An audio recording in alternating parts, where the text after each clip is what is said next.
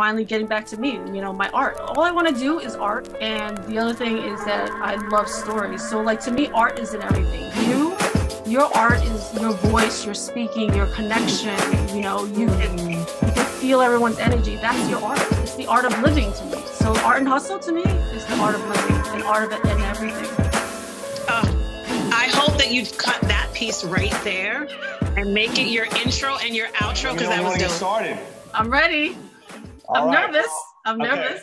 Well, first of all, I want to thank you for the opportunity for me to interview you, because I know you've done an amazing job putting together this Art and Hustle program. And in a way, it's kind of a nostalgia flashback to our lives and to where we all came from and to how well so many of us are, well, not me, but I'm saying in general, people doing so great. And for you to open up that vehicle, I think it's phenomenal. And I thought that since you're interviewing all these people, you know, I want to know, and I think the people have the right to know the LindaLCheung story. I mean, I think that's what we need to know. We need to find out. And hopefully, you know, with my prepared questions, I don't know how much we'll get out of that, but I think we would like to hear that, because I feel you do such a great job interviewing everybody else. So why not we get to a little bit about Linda? So I have like these different categories of the interview, so we don't have to follow it. It's not so serious, but at the same time, you know, if we can get there, that'd be great.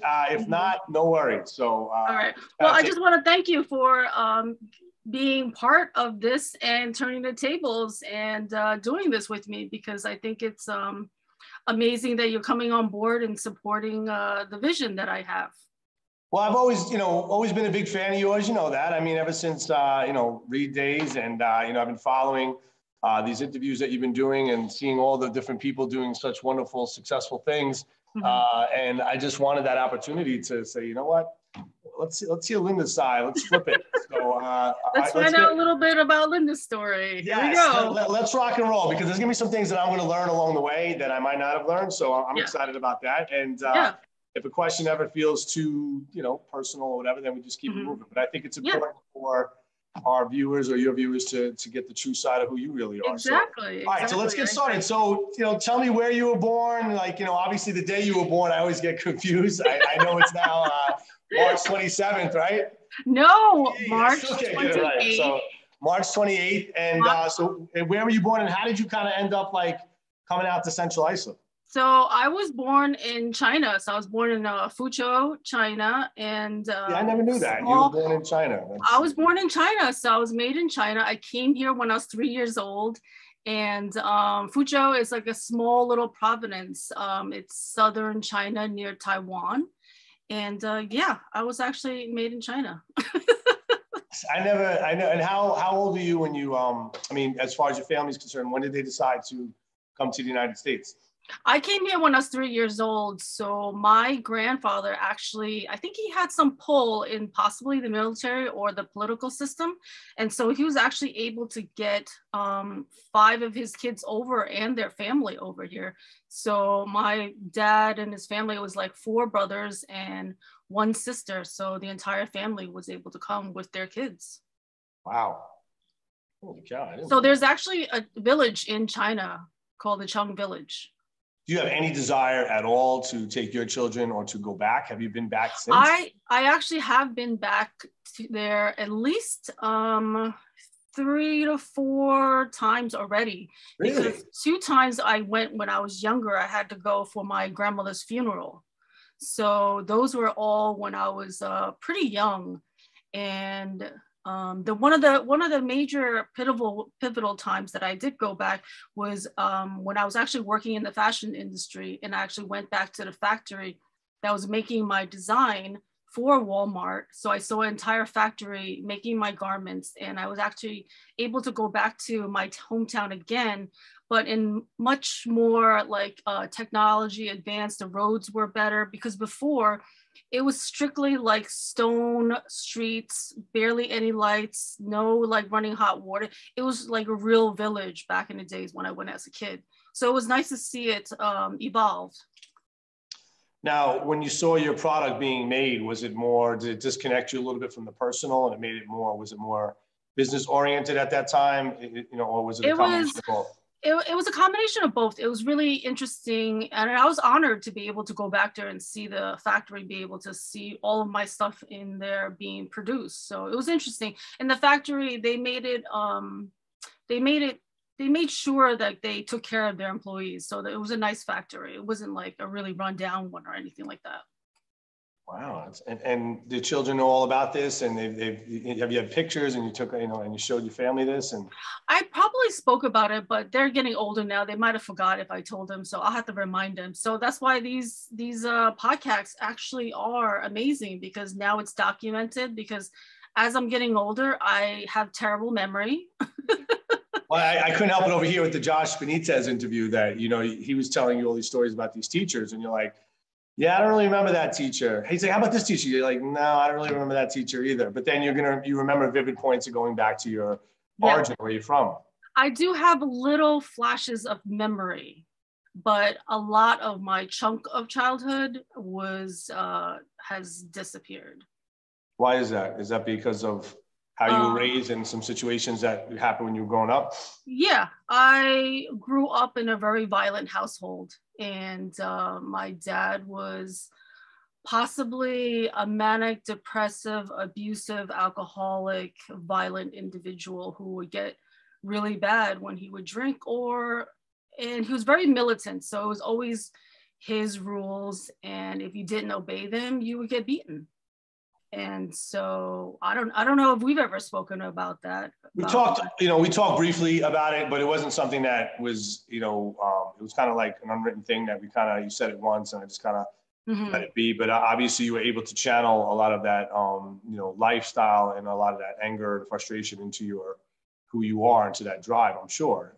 Yeah. I've channeled it towards my art. So I think that art saved me, that it gave me a voice to be able to express some of the anger and to be able to succeed and move forward in my life. Now, was that most of your childhood, that behavior took place in the household? Was it against all the family? Yeah, I think it was. Because you lived with some of the workers, right? In the restaurant that you had, right? So you kind of split the household. So did he hide some of that behavior in front of the people that were like, no, did he? No, he hid half of his behavior, but everyone knew that he was very violent. He even when we first came here, I think that I was trying to figure out why I lost a lot of my memory, and I realized at one point when I came here, between 3 years old and going to CI, because originally we came to West Babylon and we lived there for a little bit. We had a restaurant there, and then we moved to Central Islip and had a restaurant in Ronkonkoma. But at one point in West Babylon, he tried to kill me. And how old were you at that time? You must have been what? Yeah, so like this scar, you can't see it in the light here because the light's blowing out. So I have a scar on my head here. So I think it had to have been between 3 to 5, around that age, that he tried to kill me. So did you know he was trying to? He said he was doing it, or you just felt at the time he was defenseless? I vividly remember him trying to kill me. So how does, because of the culture, because of the different types of intimidation, maybe by the rules and regulations of society, not knowing, like, how is he not put to the test, or how were the police authorities not called? Did your mom not want to step in? Because I know we're getting into this kind of early, but I think this is important to talk about, what you went through as a child, and it's obviously evolved you to who you are now. Well, I think that as coming from a family of immigrants, my mom didn't really speak very good English, and my dad, we were all kind of like sheltered in this like immigrant world where you don't ever speak about anything in your household. You never talk about it. Anything that's happening in the household, anything that's happening between your marriage or whatever, you just don't speak about it. You just hide it. Everything was a secret. You always hide everything. You don't talk about any of it.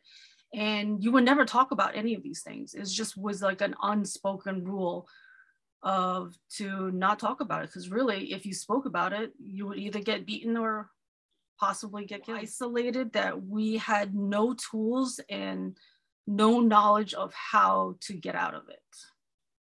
It was kind of like you were in a prison and you just did not know how to get out.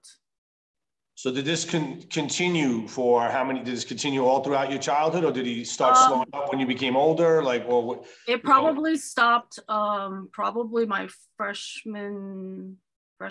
sophomore. I think it stopped around sophomore year.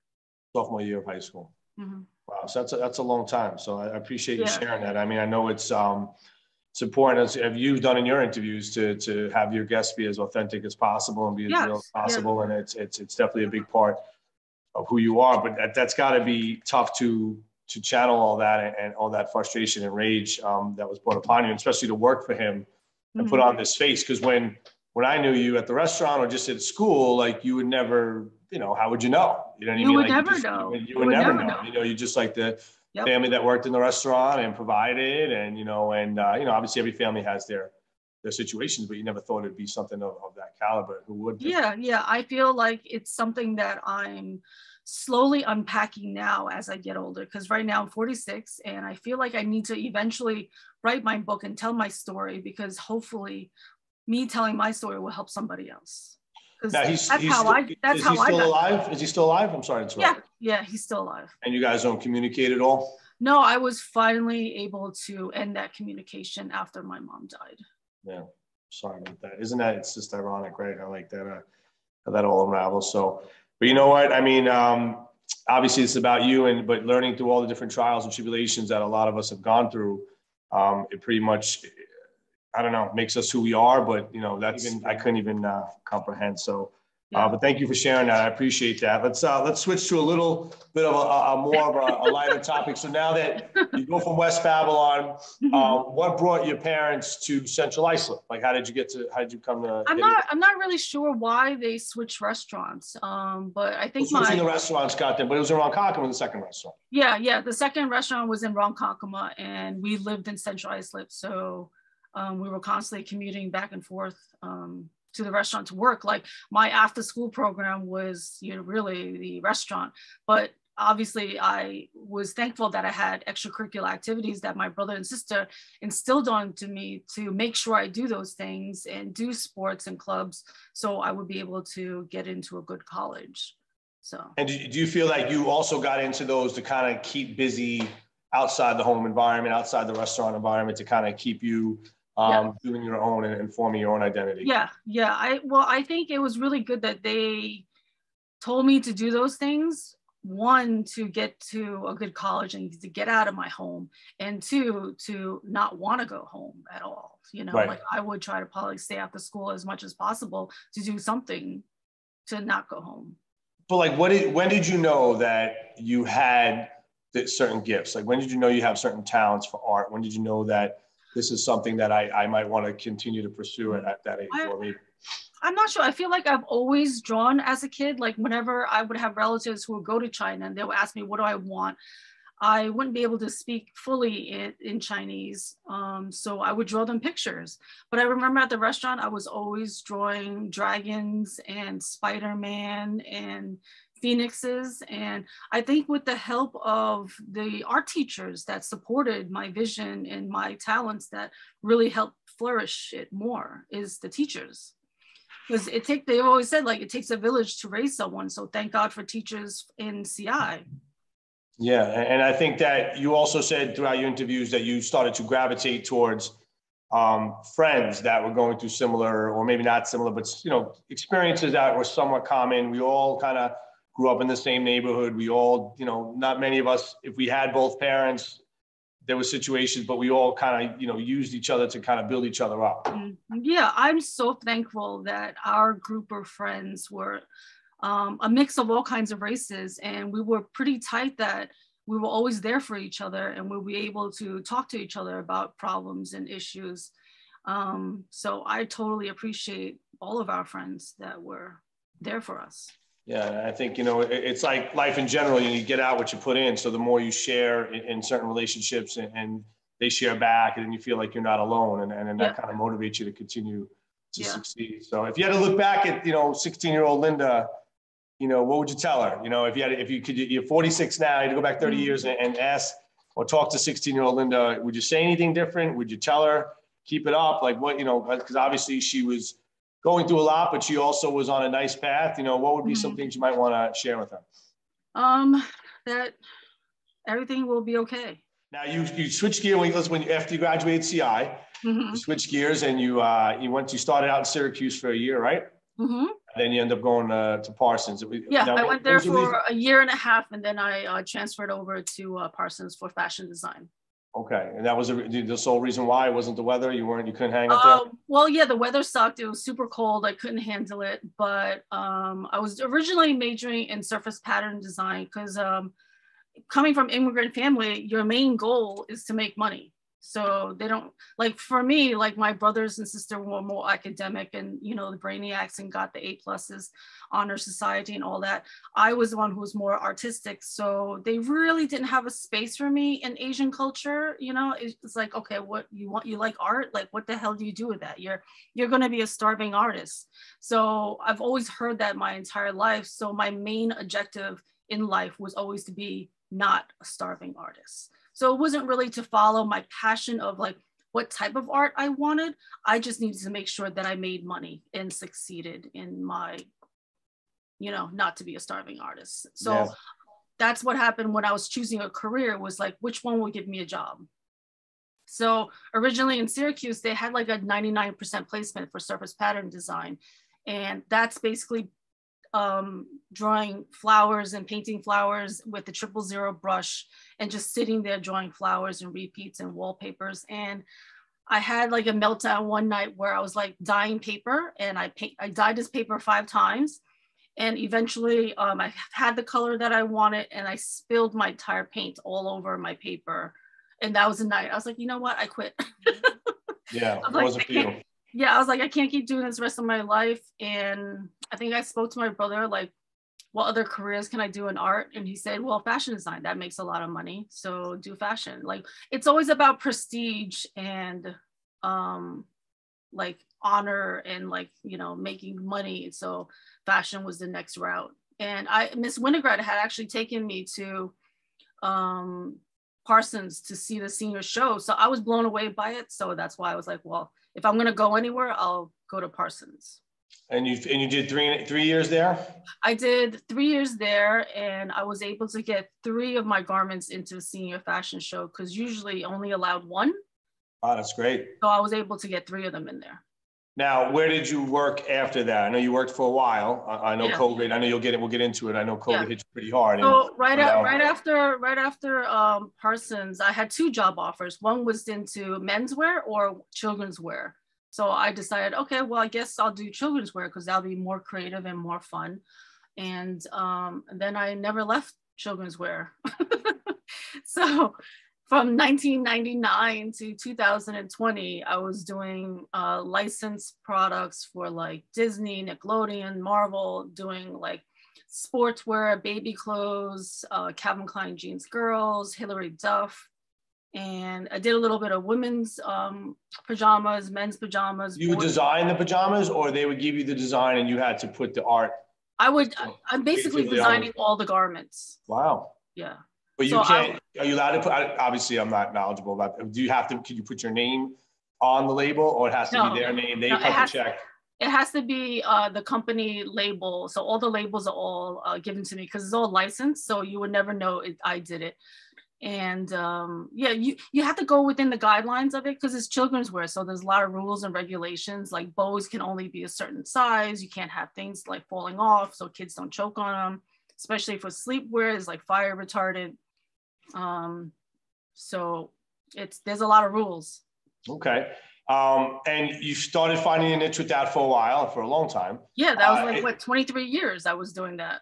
And did you ever feel, trapped in certain respects, creative-wise? Always. Because if you had an idea, obviously it's, if you're working with these big companies, they're like, yeah, that's great, but what are you going to do?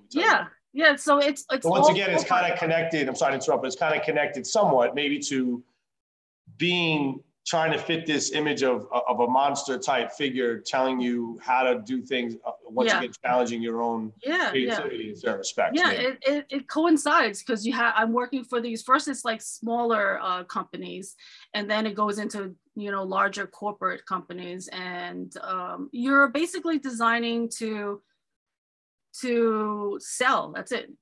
Your main objective is to sell and make lots of money for the company. And it came to a point where like it was never enough. Like even though our company made and kept the whole company afloat. It was just never enough. Like we never made enough, even though we made millions and millions of dollars, and every single child probably owned one of our pajamas.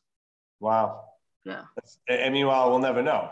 Yeah, like our pajamas were the monopoly of the entire like United States, everywhere. Wow. It was everywhere. It's like in Walmart, Target, Kohl's, every mass market it would be at, even Amazon. It's everywhere. So as an artist, do you feel that it is a quote? I don't know if it's like the catch-22, right? So if you make it, then you're not a true, the artist has to be struggling. The artist can't really make anything in the beginning. Like they have to show that they're. But then if you really make it, then you're too commercial. You kind of sold out to the corporate. Mm-hmm. Mm-hmm. Did you ever find yourself in that kind of weird situation, or not at all? I really wasn't too worried about it because my main objective was to make sure that I was able to pay my bills, be able to be self-sufficient. So I wasn't worried about selling out and all that stuff. I just need to make sure I was able to take care of myself, pay my bills, just not go back home, Yeah, no, so right. I had to make sure that whatever job I had would be able to pay all the bills that I needed.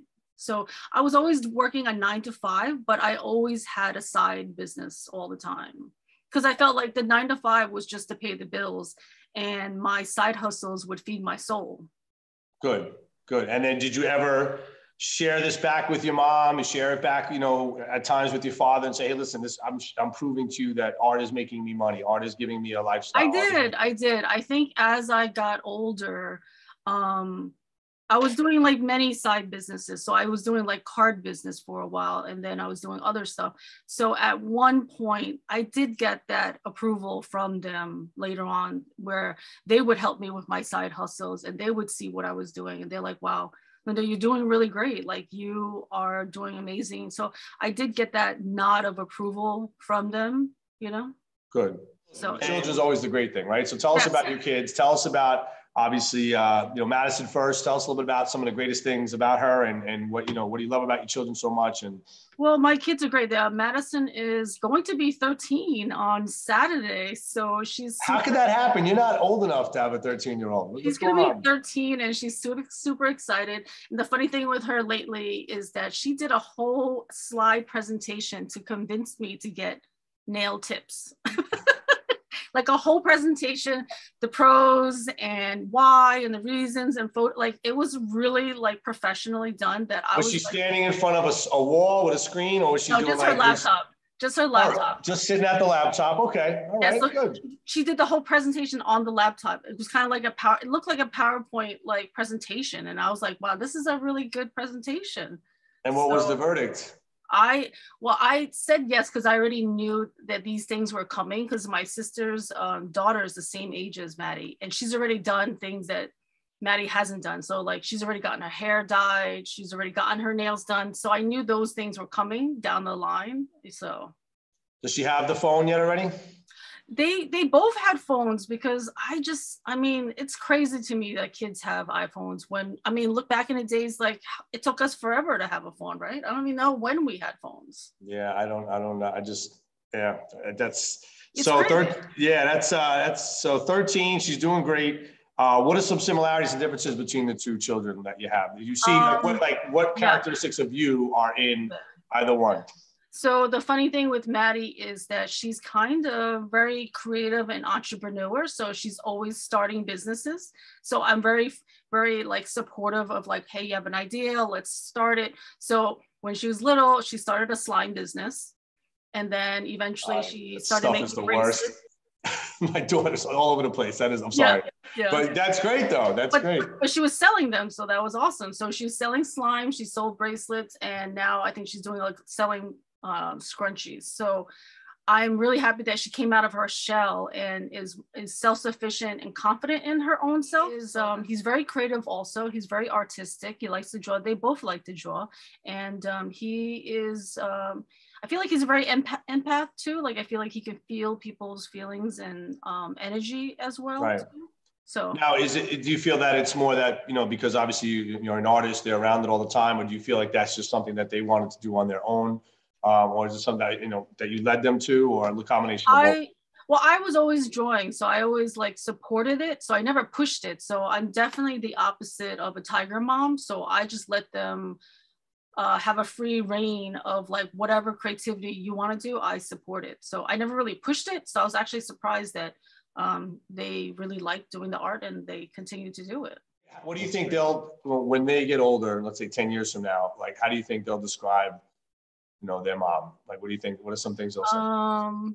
I would hope that they describe me as a strong entrepreneur, artistic, self-sufficient, loving, caring, helpful individual.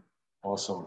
Especially in this past. So tell us, just to backtrack a little bit. So COVID, when you called me, when we talked a little bit, during COVID about the masks and about how to reach out to the teachers and try to get you, and I was trying to get to many people to help you. Like, how big of a hit was that for you? I mean, because it really shook up turned it all upside down. Yeah. You get into that a little bit? Like, where were you when you first heard the news? What was happening? How did you adjust? Like, obviously transitioning from a divorce, you got a lot of storm coming at you at once. Yeah, there was a lot of things happening. I mean, like from my mom passing away to having divorce and then being a single mom. So I always had my 9 to 5, but I also had like at least 3 extra side jobs as well to make ends meet. And I was at my job for like almost 14 years when they let me go March of 2020. And I was completely devastated because I'm such a workaholic that I've given my all into wherever I am. So I was completely devastated that they let me go, and I was in mourning. I didn't know what to do with myself. I'm like, what do I do? I think I took a couple months to sit in that sadness for a while, and then eventually everyone's like, you need to make some masks. And I was like, really? I was like, well, no one's really gonna buy my mask because everyone's buying it from other people. So I was like, no one's gonna buy it from me. Why would I do it? And but why self-doubt though? Why self-doubt? You could do it. You could do it. Why have that self-doubt at that time? I don't know. I just thought that it's because I felt like I saw it out in the in social media a lot already. So I felt like other people were making them. So I just didn't think that if other people were making it, why would people need it from me? Okay. And sewing's a lot of work. So I really wasn't like super excited to jump into sewing world because it's really time consuming. And do you feel like because, where we're from growing up, and I think a lot of us, lower income, middle income, you hear the different stories, a lot of us tend to identify with who we are by our work.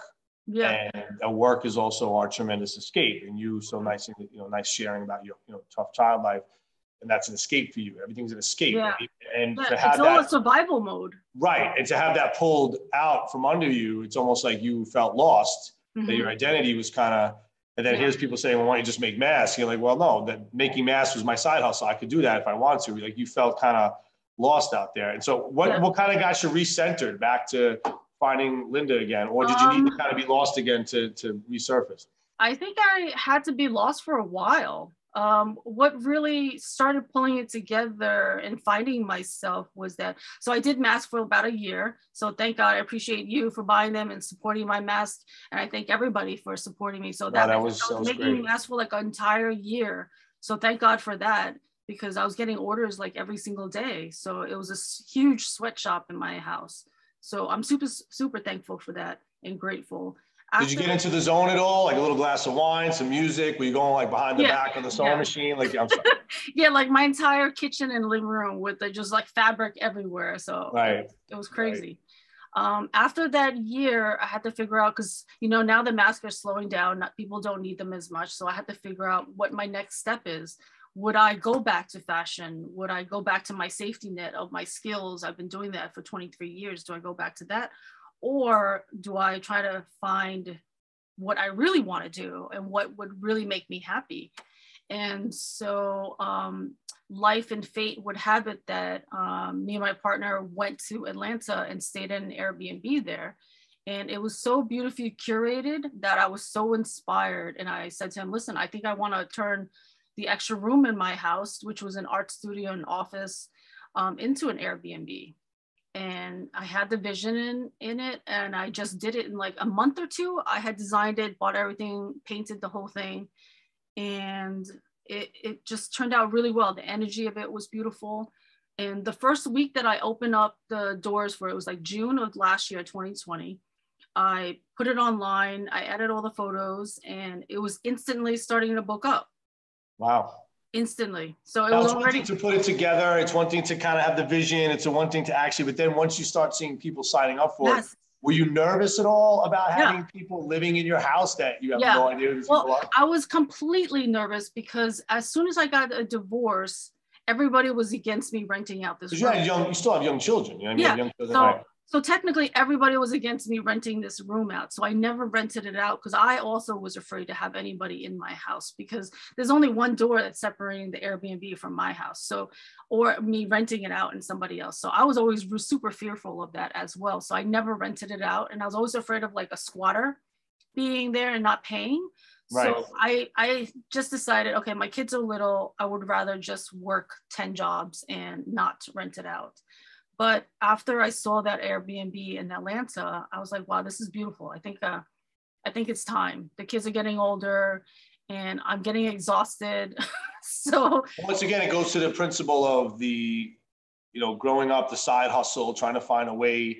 You get put into one room, then the window doesn't open. You're going to find a way to get out and come up with something else creative. So the Airbnb kind of got you back on your feet. Yeah, so after I started the Airbnb, the funny story with that is that the week that I started the Airbnb, put it online, it was live and active. My old company job actually offered my old job back to me. Really? Yeah, but with the lower pay. Well, yeah. So obviously you told them, So yeah, I was like in that crossroad of like, okay, do I go back to safety? And, I get everything, I get a paycheck, everything's good. Or do I jump and take the risk and put all the cards and risk it all for myself? So I had to like really, and I'm super like, I'm always thinking safety net. So it was a really hard decision for me. And I jumped and put all my cards into me. Wow. And that was a couple of years ago? No, this was last year. Last year. That's like you said, because of all right. So you took it all to bet on you and you're all in. Yeah, I'm all in, and it hasn't been that long ago. It's only been last year that I did this. So I know you kind of talked generally, about a little bit about how the Art and Hustle idea, Dave, and you talked about going in on it together. And he said, no, listen, this is you. You got to go out there and take the message. So you wanted to use social media as your platform to get into what day-to-day people's stories are and how they're able to, be the giant among us. And what do you like about social media? Has it helped you? Has it hurt you? Do you find it that it's more beneficial? Is it not? I know we're using the platform now, but I'm just curious, as you're all in, do you see this as a vehicle to take you to the next level? I totally think it's going to help me take it to the next level, because without social media, I would not have gotten all those mask orders. Without Facebook, like all of my mask orders, a majority of them came from Facebook. And so had I not kept that door open and rapport and with everybody on social media, I would not be able to keep myself afloat, because everyone still knew me on social media. Everyone's like, oh, this and that. And I tried to treat everybody nice and treat everybody, so that really helped me in the social media world with Facebook. And also social media, Instagram launched my art career as well as me as LindaLCheung. So at that point I had to decide if I was going to go out as me or go out as like a cover name to hide behind. So because you said in previous interviews that you're an introvert, you're not very, and obviously this is the total opposite of that. I mean, you're putting yourself out there. You never interviewed people professionally before. You're getting better and better at it. You're putting your art totally out there, and anyone and could just post something, say something. And so you kind of just went all in on Linda, so obviously that's a different mindset than the Linda that, was working at the company, that the Linda that was growing up in the restaurant. So you definitely see the progression and the evolving of who you have become and will continue to progress towards. So that's pretty awesome. I mean, I think thank you. This day and age, it's so easy to take the easy way, comfort for security, whether it be in a job, whether it be in a marriage, whether it be in a, anything, fitness, it's easy to just kind of take the easy way out and just say, hey, I'm, just chugging along. So, Yeah. but it's scary. That's really scary. It really is. And for me to put myself out there in social media is a hard thing, because you're putting yourself completely out in the public for anybody to criticize and tell you that your art's a piece of shit and that's ugly or whatever. So I had to get really comfortable in my own skin and ready for an attack, and it's the same thing as divorce. Like, I had to be ready to fight.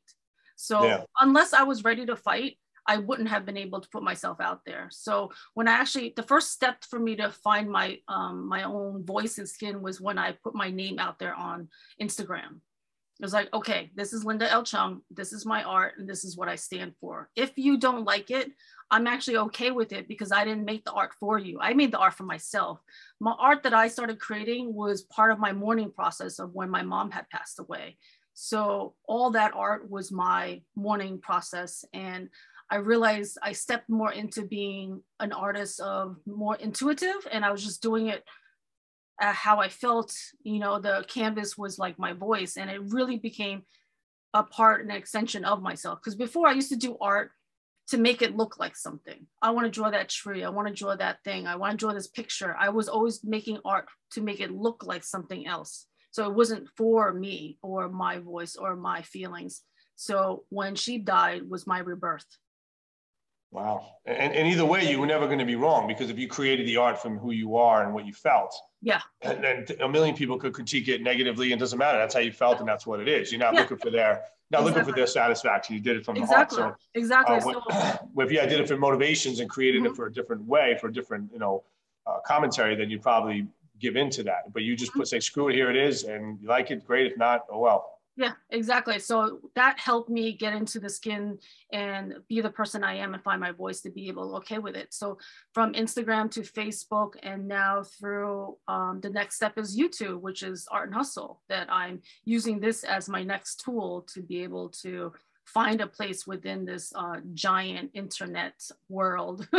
Now, with my defense, I did try to download an Art and Hustle jig background. I did try to create, look, I even have like these, don't even ask. I got these weird wigs I was going to put on, to with the hat and everything, to try to but I figured, you want to be authentic. I'm going to be authentic with my background and hair follicles. And, but you should be very proud. What's one of the best compliments that you've gotten recently as an artist that you just inspires you to keep, doing what you're doing?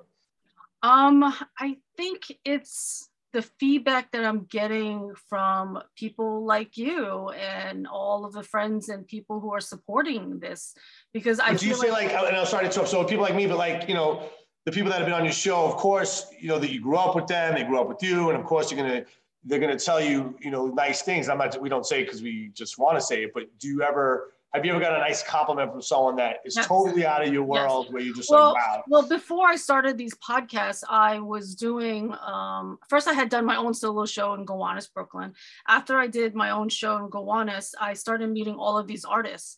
And I felt like I also wanted to help them get their art, and other people like me who didn't know how to get your art out there. Because really, if you're just starting out, you can't really get into these stuffy galleries. They're very inclusive, and they're very like, well, your art's not good enough. Why? You don't belong here. So I wanted a place where it was non-judgmental for everybody to be able to help people express themselves. So I allowed anybody who was doing art. I didn't judge what kind of art you did. Whatever kind of form you did, from like music to art to painting to vending, whatever it was, I welcomed it into my Art and Hustle shows.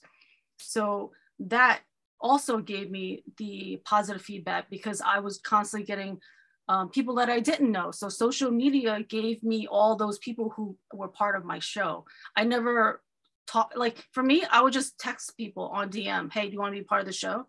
And that's how all of the people came about. So it was all through social media that I was able to get artists and musicians for my Art and Hustle shows. You feel, it seems like talking to you that you're not scared of anything anymore. Like, you feels like does anything frighten you anymore? Like, I do have one more part of my psyche that I have to hurdle over, which is I think I used to have this problem trusting men. So I used to always say, I can't trust men. Men are going to do this to me. They're going to whatever. I had this like issue. And then I realized eventually that I need to learn to trust myself. So I think that goes with childhood, not being able to protect myself is that safetyness. So I think that that's the next step, is to be able to trust myself and to be able to trust a partner as well. So that's my next evolution of me, is to have like a healthy relationship. That's the one thing that you always wanted, but you feel like you still don't have, is that, Yes. is that trust in men. Yes. And you know, and obviously we know where that stems from. That's something it's a life journey, you know, and all the stuff that we go through, it tends to come out in different parts of our lives, you know, if it comes out at all. You know, some of us, we bury it so far in that we don't want to really even talk about it or deal with it. And I think it's phenomenal that you're tackling it head on. I mean, it just seems like you just, you know, just fearless, which is great. Even though, like you said, it's great. What stayed the same though throughout your life so far? You know, like what has been a constant? You've talked about a lot of ups and downs, a lot of change, evolving. What has kept you? What has been pretty much stayed the same throughout your life? A constant in my life that's always. What stayed the same about you, maybe throughout it? About me? Yeah. I feel like I have this insatiable appetite to survive, and to, no matter what, I'm gonna get through it. So even though all of these things come at me, I don't realize that. It's a funny thing with the podcast is that I never really saw myself until I started doing the podcast and editing them. So the person that I have created as a kid seems to be very strong, self-sufficient, and everyone sees me as a certain way, but I never saw myself like that until I started editing these podcasts and realizing, oh, wow, oh, you actually see yourself, and you actually like little snippets, right? Little edits. Yeah. You know, and then I remember, because you're saying that you never really liked your voice, and like seeing yourself on camera. Yeah. That's ironic, because you know you're an artist and you're putting everything out there. So So you're saying through this editing process of this project, you've kind of got to see yourself a little bit and what's consistent throughout. Yeah, I actually see myself, and I actually start liking myself more, which is funny, because like we're just really critical about ourselves and how we present ourselves to the world, that you're so I don't know what the word is, but you're so like critical of seeing yourself on camera. So when I first started speaking and doing this, you don't like anything. You don't like your voice, you don't like your hair, you don't like the light, you just think everything looks like garbage and you don't want to put it out there. But I actually pushed myself, and I did my first podcast in my bedroom because that's where I was comfortable. All right, I'm back. Sorry about that. So I was able to finally just push myself beyond my comfort zone. So I was super nervous. I was sweating to death. I was so uncomfortable to be there to talk, because I've always been taught to like kind of be the second hand person to support other people. So for me to put myself out there to talk was a really hard thing for me to do as well. And I'm getting more and more comfortable as I do more of these. So I'm starting to like myself on camera a little bit more. I'm starting to like what I say a little bit more. So, and stand up for myself of what I feel and believe. So it's been a beautiful journey. And I've noticed that a lot of I always tell my students that, what's the most fun part of a roller coaster? It's the scariest part, and then, then obviously it's the most exhilarating as well. So it sounds like every time that you hit the highest part, the scariest part, you just keep getting back on that roller coaster and keep going. Do you ever what do you do for fun? Like, is there things that you do for fun? It sounds like it's very work driven. It's great, but is there things that you do to kind of let off some steam besides not listening to 80s? What do I do? What do I love? I mean, like, I love hanging out with my friends, having gatherings. I love cooking. I love planning trips with my kids or friends, and having fun things to watch on Netflix, or going out bowling. I mean, when we used to be able to go out, I like to go out bowling. Or you're a bowler? I can't picture you. Yeah, really? Well, the funny thing bumpers is, up or no bumpers up? I used to go to East Islip Lanes all the time to go bowling because my brother was in a league. So every morning we would go to East Islip and bowl. All right. So okay. So how old are you at that point? Like, were you teenager? We were little. We were little when we were going there, because we were following him all the time when we were little to watch him bowl. All right. I'm going to throw a couple things at you, and I want you to just give me like one or two word answers. Okay. Okay. This next topic is going to be about the aging process, okay, about getting older. Okay. All right. I'm going to ask you what you remember. You just give me 3 or 4 words. All right, ready? 20s, go. What do you remember about your 20s? Give me some words from your 20s. Parties, drinking, hanging out. Okay. 30s. 30s, family, kids, marriage. Okay. And what about a little more than halfway in your 40s now? What are you thinking? 40s is freedom. Okay. I like that. 40s is freedom.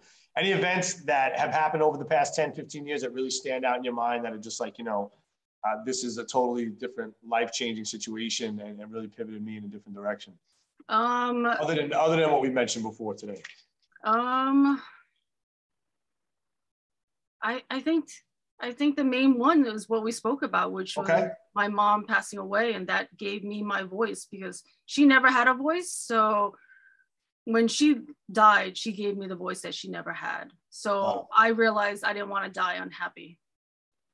It's not to mention anything back to me, but my parent, passed when I was very young, and I was 6 years old when my father passed, and it's interesting. Like, I don't know if I would be the same person that I'd be if he was still alive. You know what I mean? Yeah. Obviously, I'll never know. But the point is like, it's amazing. Do you remember when he passed away? When you were little? I remember he passed away on October 30th because we were about to go trick-or-treating the next day, and my mom kind of gathered us all into the room, and she was just like, I just want to let you know that your dad, passed. He got esophageal cancer, and then it went right to his liver very quickly, and it was like a very quick thing. So I just remember that was a very sad Halloween. Oh my God, the Halloween is tough. That's not about me. I'm just saying, losing a parent can really redirect you and focus you. I channeled it as, he's watching me. I want to make him proud, and I want to be the best person. Stuff like that as you're getting through certain hurdles. Yeah. So obviously that same situation happened with you and your mom. And do you feel like, getting older? Do you feel like what's some of the more difficult things you're experiencing as you're getting older? Besides, for me, it's like sitting in a chair every once in a while. Just like I just make a noise when I'm sitting in a chair. I'm like, I didn't do anything. I just sat down. And I'm like what? I just sat. How about you? Like, anything as you're getting older, you're finding a little bit more difficult that maybe, I feel like, I don't know if it's because of COVID, but I get tired really, really easily. Like, if I can't do too many things on a weekend. Like, if I do 1 or 2 things during a day, that's it. I'm done. I'm tired and I'm exhausted. Yeah. I think what's great about our age now is we like to go out earlier and get home earlier. You know what I mean? Yeah. It's one thing, we're not going to be, keep progressing to multiple things, this funny, this past weekend, I actually took my kids out and we actually did 3 things one day. And I was like, oh my God, guys, you know that we just did way more than I'm actually usually capable of doing. Because usually after one thing, I'm done, I'm tired. I'm napping on the couch. That's what I love to do all the time, is nap. And so, as I'm getting older, I just nap way too much. I'm not a player. I just nap a lot. Nap a lot. I love my naps. Obviously, you've been living your life over the past 4 or 5 years, just twisting and turning as it comes. Where's LindaLCheung 10 years from now, at 56, at 66, 20 years? Oh my God, that's crazy age. That's a crazy age. I know, just saying it out loud is, and as I look at my beard through our interview and I see it getting grayer as we talk, it's crazy because your mind, my mom always says, aging is very humbling. Your mind, you look at and you're like, you still feel for the most part, you think, but then you look in the mirror, you're like, who the heck is this person? That's what Schiavo says. Schiavo can't stand looking at himself for too long because he's always like, oh my God, I look so old, so he's always worried about that. So 56. 56, 66, what are some things you're looking forward to as far as that down the road? I am looking forward to peace and Zen and art and love. What peace, love, and art is what my main goals are. One of my main Zens these days is gardening. Really? So I would really love to expand my garden and make it more Zen and have more passive income, because the Airbnb has given me the freedom to be able to do my art more now. So I can do freelance work at home, be at home with my kids. Because before, I would spend like what, 2 hours with my kids when I would come home like 7, 8 o'clock at night, and then they go to bed at 9 or 10. Like the quality of life was horrible before. So I'm so thankful that I can be home with my kids now and be able to freelance at home, do the passive income with the Airbnb. I'm my own cleaning lady, so I clean the Airbnb myself. And I'm just happy that I can be there as the kids are getting older, because before you know it, they're going to be in college. Yeah. Has there anything in your life taken place that you've that you've thrown out, so to speak, that you wish you didn't throw out? Like, maybe there was something in your life that you kind of let go and you maybe wish you didn't let go, or do you have any regrets about certain things in your life that have taken place? I mean, if I have things that I've learned as I've realized as I got older, like I feel like when I was younger, I wasn't really good at juggling friends and different groups of friends. So how old? Because in junior high and high school you did. But I feel like there was some parts of those years that I was making new friends, and I feel like I probably neglected some old ones. So I didn't juggle that as well as I thought I should have. So that's like definitely a learning experience that I always tell my kids, like, make sure you try to include everybody. Yes. Yeah. So even as you have like old friends and new friends, make sure you don't forget your old friends. Because I think I did that a little bit. I forgot about some, and I didn't know how to include everybody into as I was growing up. So that's one thing I feel like I've done a better job at as I got older. I feel like as we get older, I feel like our friends are, they come in and out a lot more, and you actually try to hold on to the ones that have been with you, but you have to let go of stuff too. It's like a weird revolving door. Like you got so much going on. All our lives are so busy. We have families, we have jobs, we have, we just want some time for ourselves. And sometimes it's just hard, to juggle everything. And sometimes, it just may not be the right season, the right time for that person. So, we have to learn not to be so hard on ourselves either. And just like, what you're doing, I feel, is by these podcasts and just by, and I know we work together with other people trying to get the reunions to go and stuff like that. But what you're doing is creating this tremendous bridge vehicle of like catching up with all these people and all these great things. And I was, watching a bunch of these over the past couple of weeks, and I'm just like so proud of our group. I was like, in all that we've accomplished, and continue to accomplish, and to sharing this, and you're the pioneer that's putting this out there for all of us to listen to. Because I know Josh, and I know Rick here and there, and Gary, and Mr. Schiavo here and there, and all these different people you're putting on. Sunrise Scott, who I haven't seen since like God knows, and you're just getting deep into their experiences, adult life that we were never exposed to. Yes. And you're hearing what they held on to, what they could have let go, and we have a lot more in common than I think we give ourselves credit for. Yeah, and it was beautiful to have these conversations with people, because you would learn things that you would never know, or you forgot. Like me, like I forgot a lot of things, but I also didn't realize some things of what they're doing now and what they wanted to do and their hopes and dreams and aspirations. So I think it's beautiful. And Dave had this vision, and Dave was always like, you should do this podcast because you are the bridge between all these people, and not just people we know. I was also the bridge that collected all these people on Instagram to do those Art and Hustle shows. So it's translated beautifully to the podcast now since COVID. So COVID happened, and I had to pivot and decide, okay, I guess I'm just going to do it Zoom format, because that's what everyone's doing it, and not get too worried about how to do the videos. I'm like, let's just do Zoom, because that's what everyone's comfortable, and we'll just. Great. And it's phenomenal that people put, there's people in your life at certain times, certain reasons, Dave coming into your life, bringing this all out in you, you know what I mean? And then, giving you this idea, and then next thing you know, it could lead to something else. So I'm a big believer in that.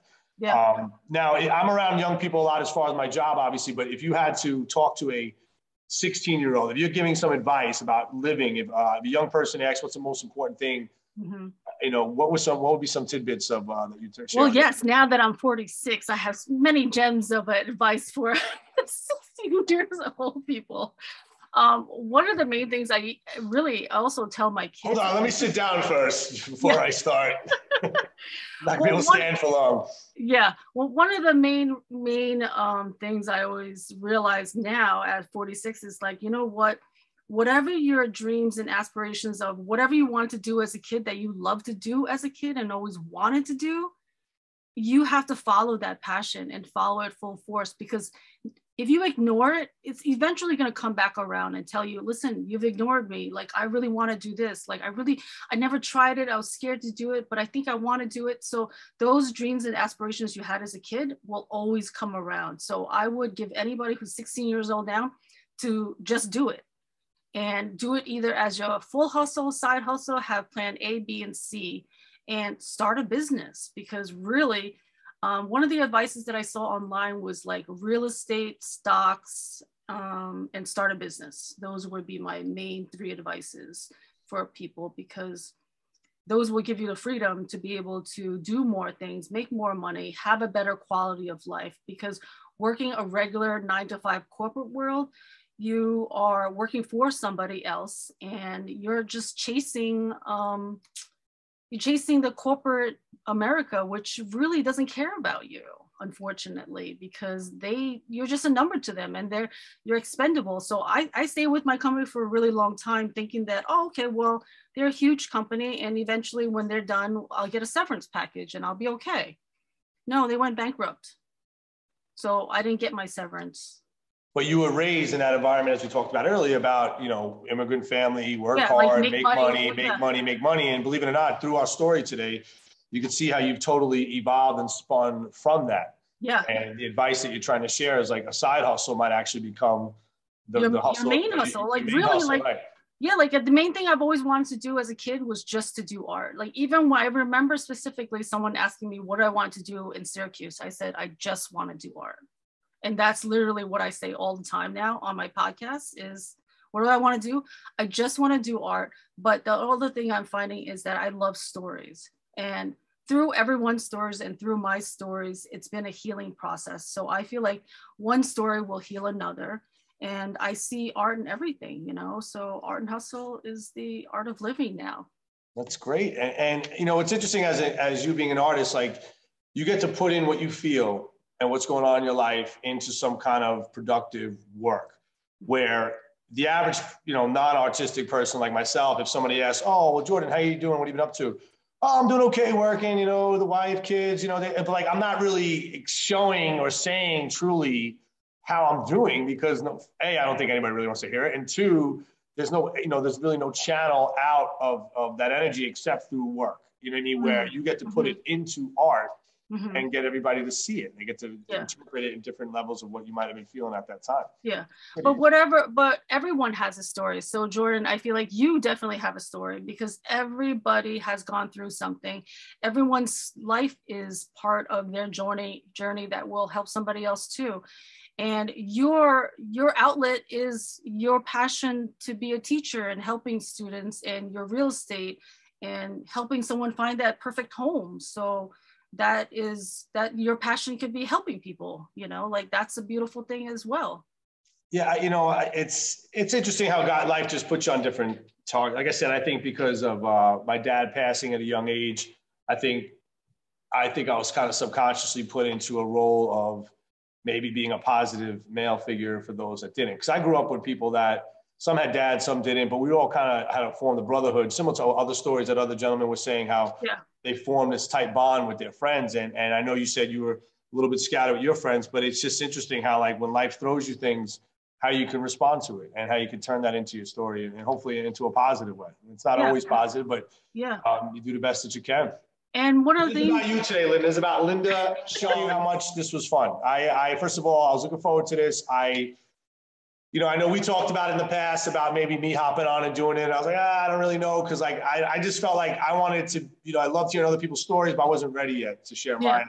And I might eventually, but I wanted to turn the camera around onto you and the story around onto you, because, you have such amazing things to tell people. And I know you shared a little bit through your interviews, but I hope I covered the bases. Is there anything I might have left out you might want to add? My last word of advice for anybody also is to cherish your friendships, because I feel like friendships also are very important to have a well-rounded life and experience, because we all need to lean on somebody. And I think that friendships are very important, and you have to keep nurturing them. Otherwise, they're not going to be around when you need them and you get older. So And it's always good to have like different points of view from your friends and coworkers or whoever. So definitely cherish those. So I thank you for flipping the tables for me. Yeah, no problem. This was fun. This reminds me a little bit of back in my college days. I had a radio station that I was well, see, I didn't know that about you, Jordan. So see, I'm learning new things. It was, we had about probably 12 listeners, so it was great, but it was a good experience. But Linda, we love you. I love you. You know, you're doing an amazing job. Please keep it up. And, you know, hopefully one day we'll see each other soon. We're gonna turn the table soon now. Whenever you're ready, we're gonna. Thank you so much for taking the time and interviewing me. And have a great day. You too, Linda. Thank you so much. Be well. Take care. Thank you. Bye. Finally getting back to me. You know, my art. All I want to do is art, and the other thing is that I love stories. So, like, to me, art isn't everything. Your art is your voice, your speaking, your connection. You know, you can feel everyone's energy. That's your art. It's the art of living to me. So Art and Hustle to me is the art of living and art of it and everything. I hope that you cut that piece right there and make it your intro and your outro, because that was dope.